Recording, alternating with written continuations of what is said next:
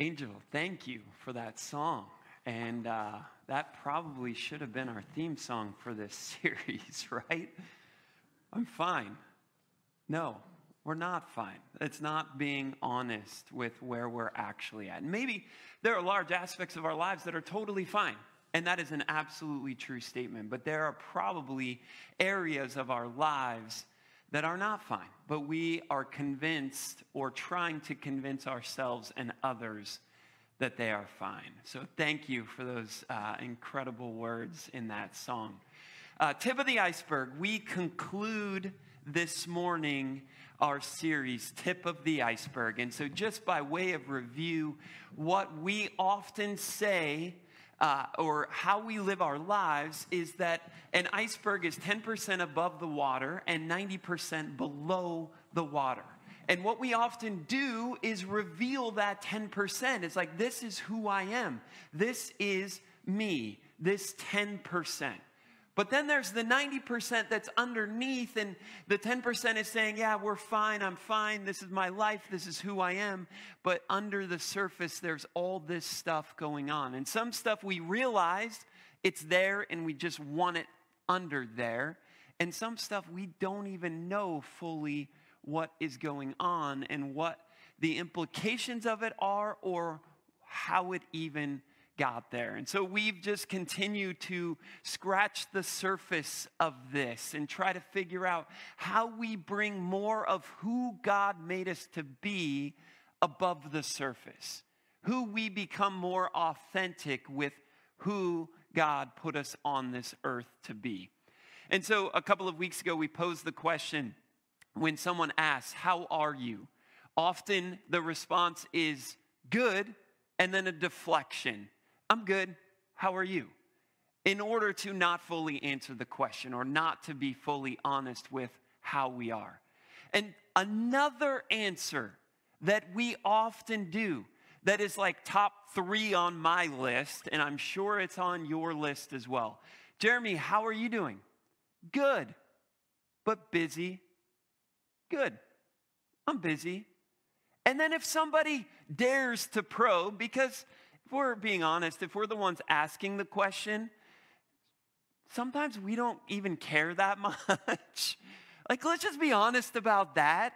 Sometimes we don't care to get deeper when we're asking how someone's going. And that's something we need to realize in ourselves too, just that authenticity of wondering how people are going. But if someone then digs a little bit further, oh, well, what's more busy? Is there something especially busy going on in your life, something new, something different?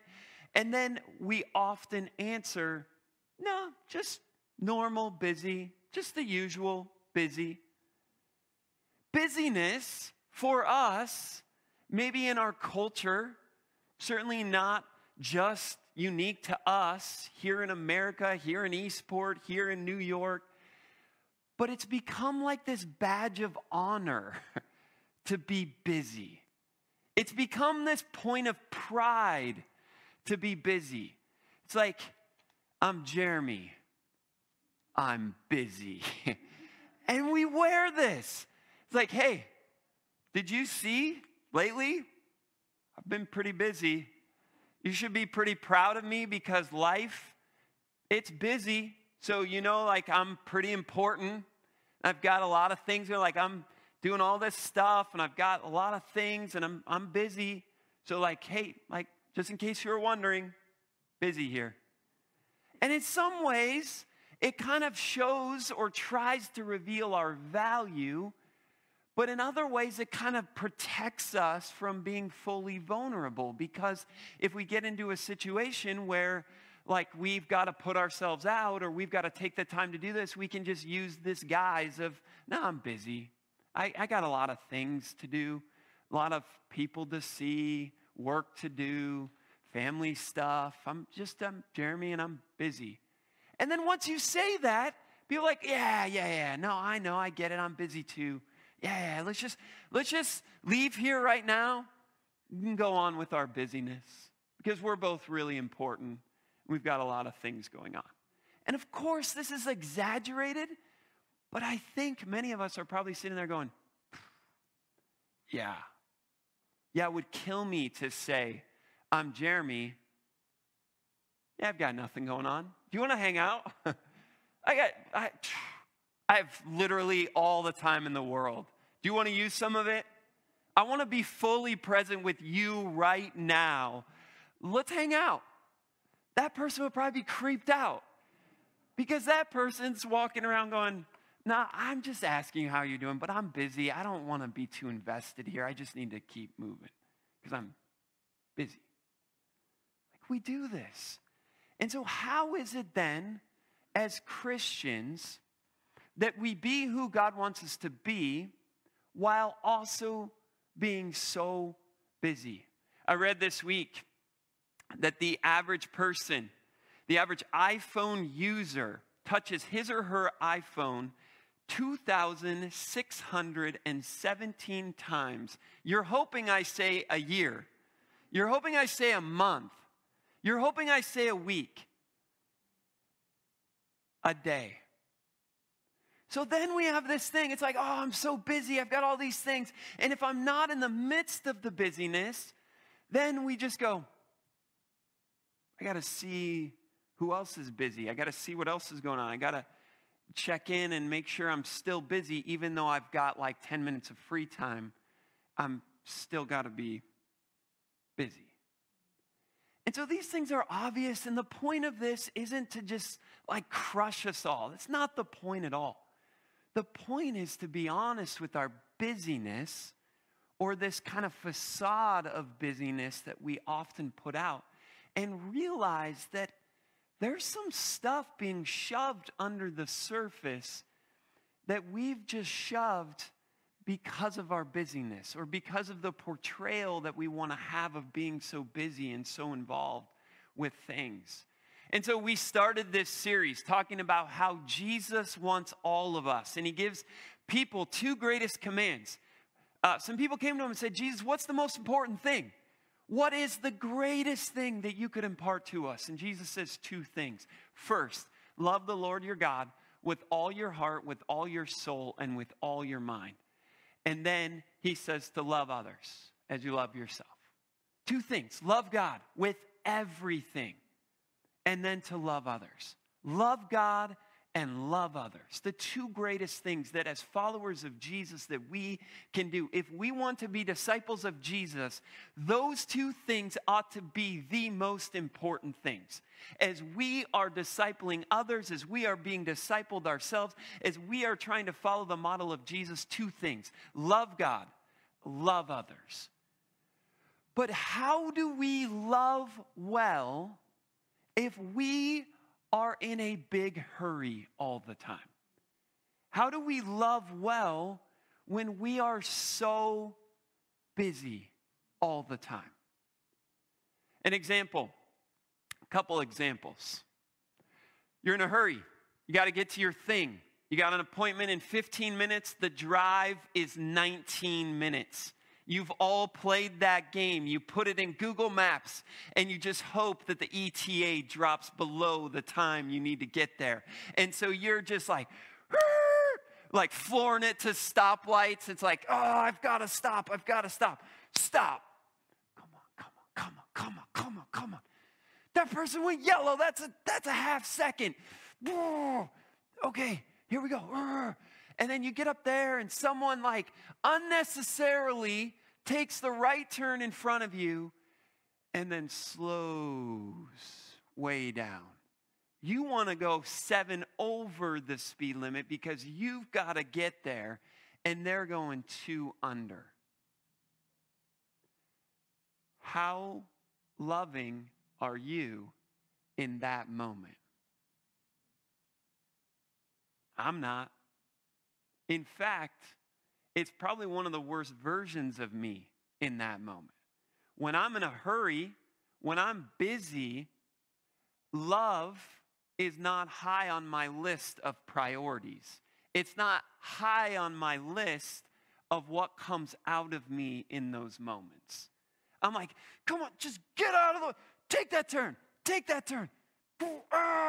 Like, no, we just got to get there. And this person doesn't understand that we're busy.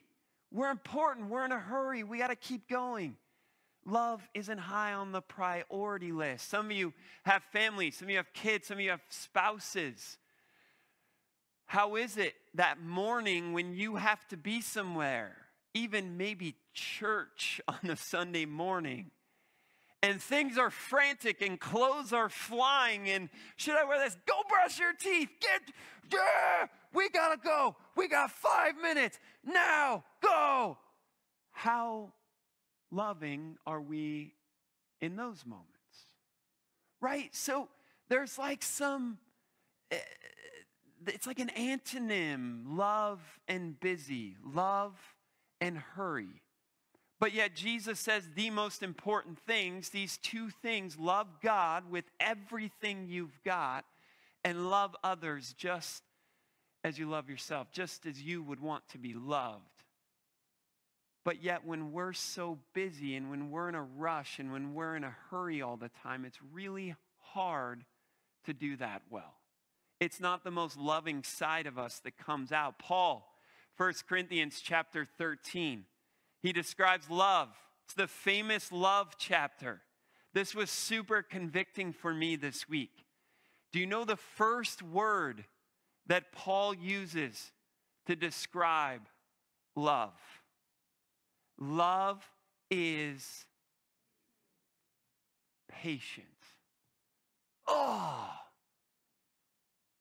you mean that in order to fully love, I need to slow down? You mean in order to fully love, I need to be patient with my family? You mean in order to fully love God, I need to stop with this insane pace? And I need to stop putting on this badge I'm just busy. I got this and this and this and this. Like God wants all of me, and I'm just going from thing to thing to thing to thing, trying to, God, keep up. Let's go. We got these things to do. But Paul is saying, no. Love in its essence, the first thing, there's many things that are true about love, but the first thing, patience. Patience. I've said before, I'll say it again. Patience is not a strong suit of mine. And I think it's all wrapped up into this, that I'm busy and I'm in a hurry and I'm then impatient. And then that affects how I love. That affects how I love others well. And in fact, what I've seen in myself, and I'm guessing you've seen it in yourself too, is that when I am impatient, when I am hurry, and when I'm busy, the people that I love the least capably are the people that I should be loving the most. The people that I'm most impatient with, the people that I'm most hurried with, the people that I'm most frustrated by in those moments are the people that I should be loving the best and loving the most fully, namely my family, right? And so we do this. We in such a big hurry. But the reality is that in order to follow Jesus, in order to kind of process and work through these things properly, we need to reset our order of things. We need to reset our flow of life. Really simple. This is really simple. It's really easy. What we need to do is just change everything. Because I don't think it's working.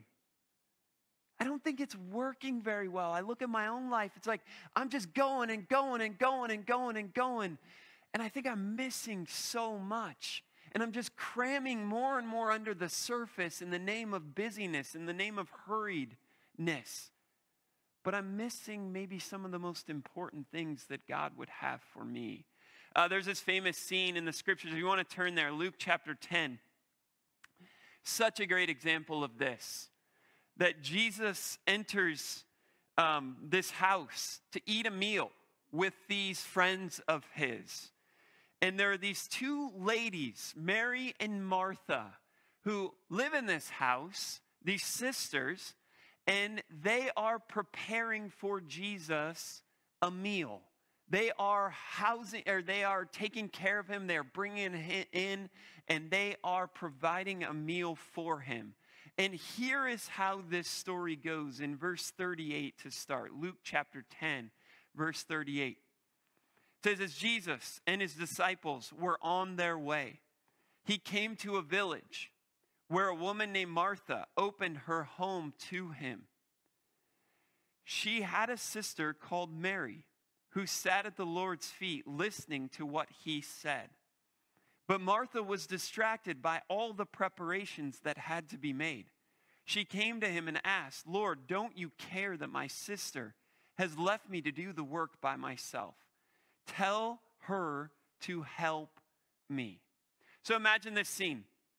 This is my retelling, my visualization of how I see this scene going, because I've lived this scene many times. I assume you have lived this scene many times. You are doing something, Martha is doing something that she knows is so important. We don't know definitively her view of Jesus at this moment, but presumably, she thinks Jesus is the Savior of the world. She thinks at minimum, Jesus is this rabbi of all rabbis that is coming to her house. This is a massive undertaking. This is the Queen of England coming to eat at your house. Imagine how excitable and nervous and busy you would be making sure everything is perfect. And so Martha is frantic, getting the best dishes, making sure they are spotless, making sure the silverware, if they had silverware, making sure everything was perfect. The cups were perfectly clean. The wine was the best wine. The food was the best food. Everything was in order and good. And you can hear her, you can just imagine her clanking around the kitchen, getting everything ready and in order. And then you cut to a shot of her sister Mary. Mary is in the other room. Mary is just sitting at the feet of Jesus, listening, talking, interacting, hearing stories, telling stories, taking it all in. Martha, here's the scene. Siblings, you know this all too well. Your parents say to do something together. One of the kids, one of the siblings is not doing what you together are supposed to do. Martha is in there. You can just imagine her just stewing more and more, like clanking louder and louder, trying to get Mary's attention. You can just imagine her at the doorway, making sure Jesus' back is to her.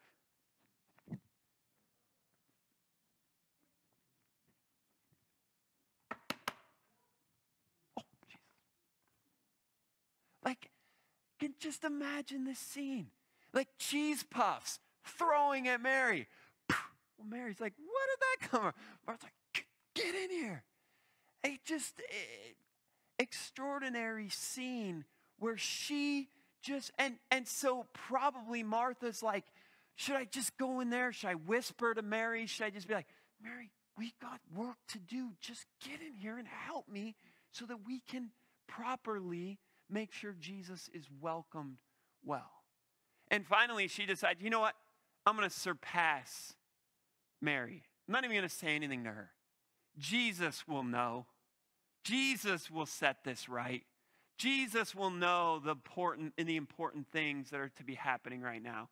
And she says to Jesus, Lord, don't you care that my sister has left me to do the work by myself? Tell her to help me! Exclamation mark. Jesus, tell her to help. Jesus, this is unjust. This isn't right. She isn't carrying her weight. She isn't doing the stuff. She isn't doing the work that she needs to be doing. Jesus, tell her to get in here right now. But Jesus answers. This probably ought to be one of the most convicting answers for us in our lives. Because if Mary and Martha lived a fast-paced life, imagine the difference between their life, their lives, and our life today. Imagine how much busier, how much faster, how much more is going on. This answer, I think we should still be listening to and still hearing. Jesus says, Martha, Martha, you are worried and upset about many things, but only one thing is needed. Mary has chosen what is better, and it will not be taken away from her.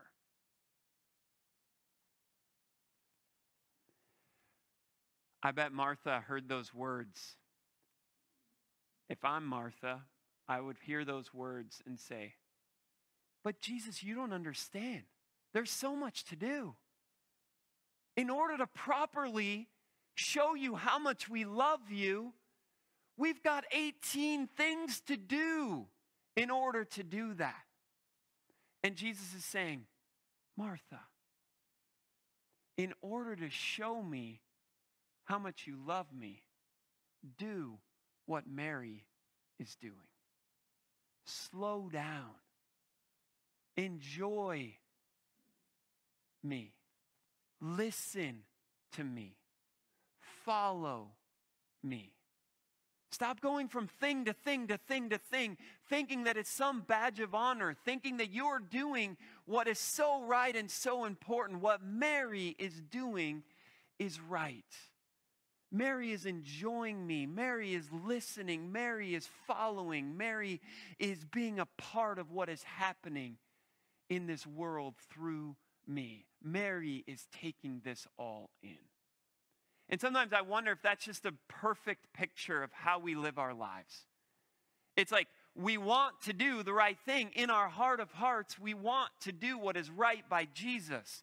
As followers of Jesus, we have this list of things. And the lists of things that we are doing are actually some of them really good things and important things and ways in which we follow Jesus. But we had this list of Christian things to do along with our lists of all of the other things we have to do. And we just pile it into this same commotion of busyness. And we just keep going and going and going and going. And we're just Mary in the other room, clanking things around.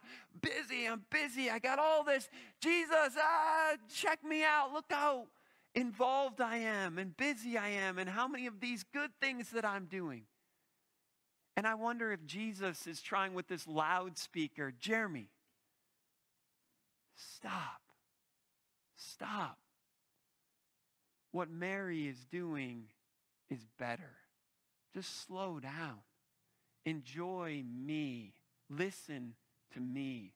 Follow me. Stop trying to take me along with your busyness.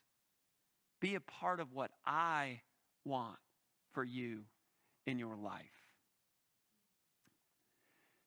And how we often fall in this is the busyness makes us weary. The busyness makes us tired. The busyness makes us feel like we have nothing left to give. The busyness kind of gets us to this point where we say things. We say the strangest things.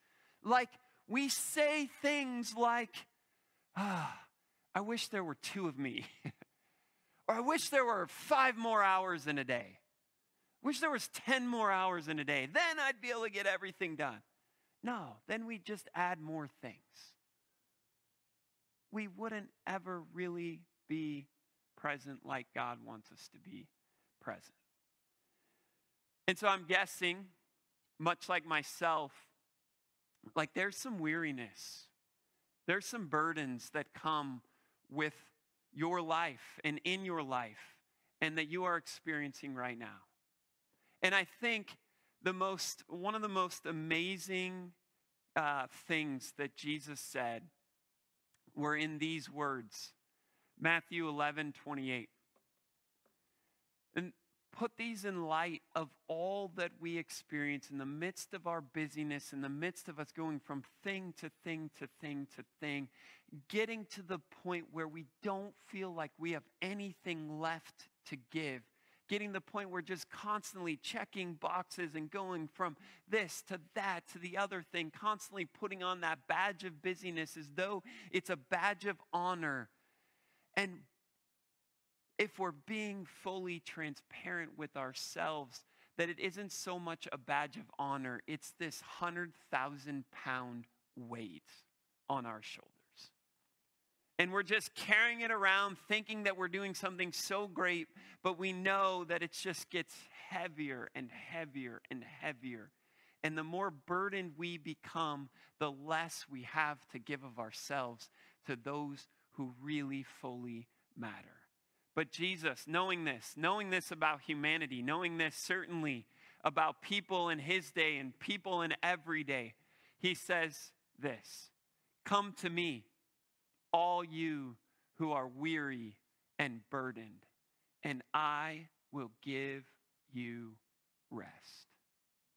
For my yoke is easy and my burden is light." For years, I always fumbled with this yoke thing. I didn't understand it. And then in college, or maybe even a little bit before that, someone put it in perspective. Like, no, yoke is like, it was like a Jewish term. And it was like how much the law, like rabbis would have a yoke. And it was how much law and how much burden they would put on it. And then like they would say, oh yeah, like a yoke is the thing that puts two oxen together. And the yoke is what they attach the cart or the load behind them to. And so Jesus is saying, my yoke is light. My burden is easy. My burden is light. My yoke is easy. Right? He's saying, I'm not just going to stack all these things.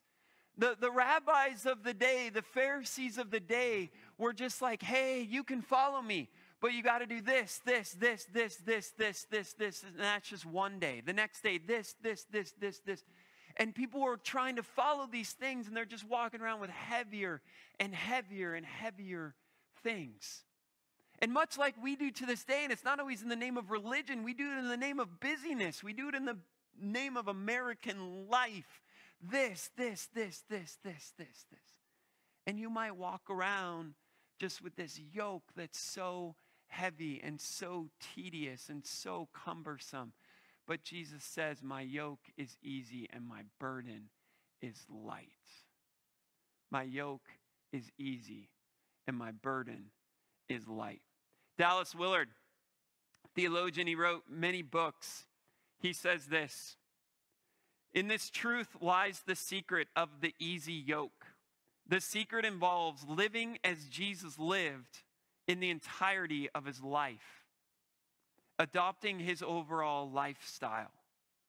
Our mistake is to think that following Jesus consists in loving our enemies, going the second mile, turning the other cheek, suffering patiently, and hopefully while living the rest of our lives just as everyone else around us does.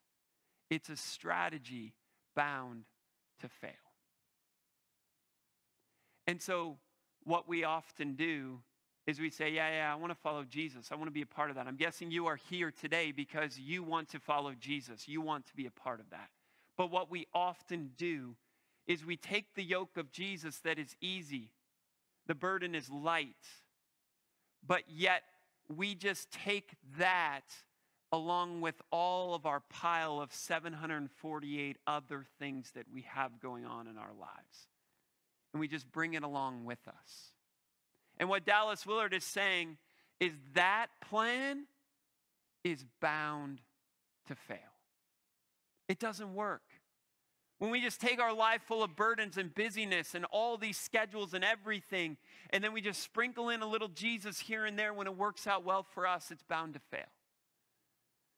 But I would say that we have a huge challenge, but possibility to reset. To say, you know what? first and foremost, loving the Lord with all my heart, with all my soul, with all my mind, it's making Jesus and following Jesus the preeminent thing in my life. That is going to be the main thing. And that is going to be the foundation for everything else that gets stacked in my life. What I am not saying is, hey, everyone, just stop your lives. Don't do anything from now on. That's not real. That's not practical. That's not it at all. It's, hey, what's at the foundation? Is busyness for the sake of busyness affecting everything and Jesus is just sprinkled in here and there? Or is Jesus and following Jesus the preeminent thing? Is it him that you are living and trying to love with all your heart, with all your soul, with all your mind? All of a sudden, I think our balance gets put back right. All of a sudden, we realize that, you know what? The yoke that is so heavy for me right now, it's getting a little lighter because the way of Jesus is light. It's easier. It's better. It's more fulfilling. It's more purposeful. Come to me, all you who are wearied and burdened. And so for us, if you are here this morning and you feel like you've got a 100,000-pound weight on your shoulder, maybe it's time to reset. Maybe it's time to say, you know what? I've been laying my life at the feet of what everyone else is doing or what everyone else says I should do. And it's time to lay my life at the feet of Jesus. It's time to reset this thing and say, you know what? My true self isn't coming out because I'm just so busy and I'm so wrapped up and my busyness is causing weariness and burdens and all these things. But I need to reset and say, you know what? First and foremost, the main thing, with all my heart, with all my soul, with all my mind, I want to live the way of Jesus. I want to follow my Savior, Jesus, because his yoke is easy and his burden is light.